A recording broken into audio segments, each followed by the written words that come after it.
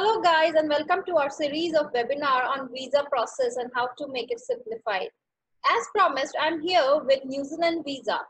So guys, till now we have covered USA, Canada, Australia, and now we are going to talk about New Zealand. New Zealand is also one of the favorite destinations for Indians when it comes to education and also for permanent residency. So today when we talk about New Zealand visa, I'm going to tell you what are the types of different student visas that you can apply for when going to New Zealand for education, and also when you're applying for visa, what are the things that you need to take care of and what are the documents that you need to keep ready. New Zealand is not a very big country, it's an island country. And when we talk about New Zealand, there are a lot of things that come to our mind, right? From natural beauty to the cricket team to biodiversity. New Zealand offers a variety of student visa for people traveling to New Zealand for education purpose. First one is the fee paying visa, which is good to study full time in New Zealand for more than 3 months. To make yourself eligible for this visa, you need to pay full cost of your course and enroll with an approved education provider. You can work up to 20 hours while you are studying and also full time in the holidays. This visa allows you to stay in New Zealand up to 4 years. If you are enrolled in any of the distance learning or correspondence courses from New Zealand universities, and you require to visit New Zealand for exam purpose or any practical purpose, you can still apply for fee-paying student visa, which is again valid up to 4 years. This visa allows you to bring in your partner and child, and you need to apply based on their relationship with you. This visa is valid for the same length of time as the study that you have paid for. So though it says that the visa can be utilized for up to 4 years, but if the course that you are enrolled in gets over in 2 years, then the visa will also expire in 2 years. Now, pathway, as we have spoken about these earlier also, pathway are usually courses that allow you or that train you to get admission in any of the other university courses. Many times people with not very high proficiency in certain language, say English, or somebody who has completed their engineering and then wants to pursue a master's in business administration, it is mandatory for them to go for a pathway to make them acquainted with the flow of course and what are its requirements. On a pathway visa, you can study up to 3 consecutive courses. That means once you finish one course, another course you can join in after the one course is done. You need an offer of place from pathway education provider, and also you can work for 20 hours on this visa. Now, this working 20 hours in a week is mainly for your own expenses. But we should remember that as students, we should not rely on only this option. Anyway, a government would always require you to have certain amount of balance in your account to make sure that you are able to sustain in the country. However, many people think that if they get a job opportunity, they will be able to sustain or provide for themselves. But this is not how it works. You need to have the arrangement separately. This is just for minor expenses. The permission that this visa grants you is for up to 5 years to stay in New Zealand. This visa does not allow you to bring your partner or dependent children, but you can apply for them for a separate visa based on their relationship to you. You need to meet all the prerequisites for the second and third course as well. So many times people think, okay, first course I have enrolled in and I have all the prerequisites that are there, I'm eligible for it. Now the second and third course I will do as I go there. It doesn't work like that. You need to have all the prerequisites even for the second and third course. The third type of visa is foreign government supported student visa. That is, if you have a loan or a scholarship from foreign government and you want to study full time in New Zealand.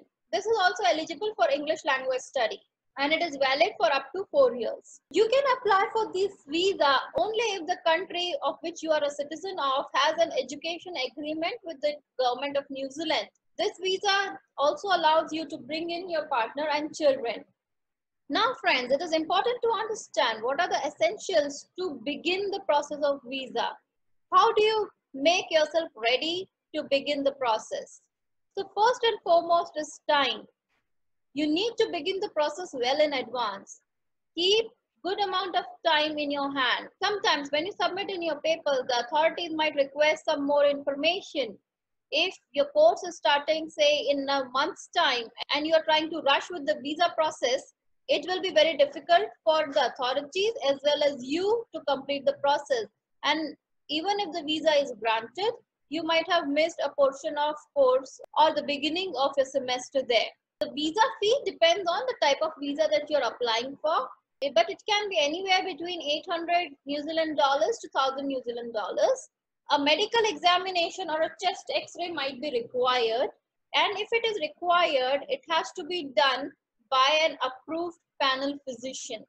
At Zoom Abroad, we guide our students to find the right doctors which are panel approved, so that you do not miss on the opportunity just because you did not have the right medical certificate.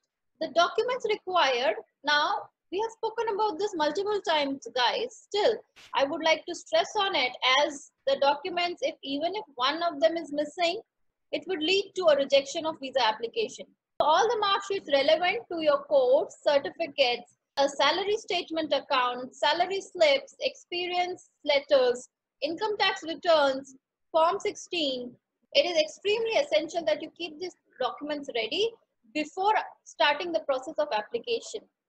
The photographs that you need to submit should not be more than 6 months old.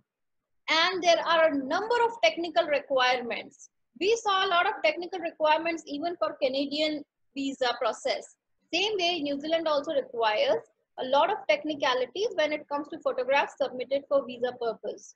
Zoom Abroad makes sure that the photographs our students submit are right and meeting all the technical requirements of the government. Guys, if you remember, we had divided the process of visa application in 3 parts, and one part was financial information, financial stability, financial security.